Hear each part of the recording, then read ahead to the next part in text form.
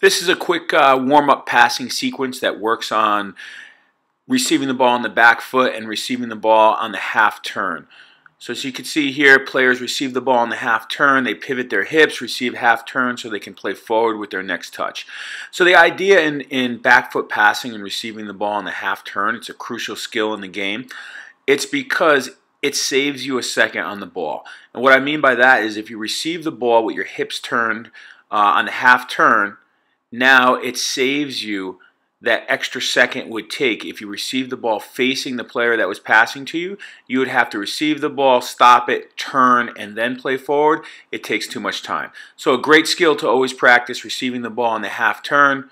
This is a little combination here. Receive it, one touch combination, half turn.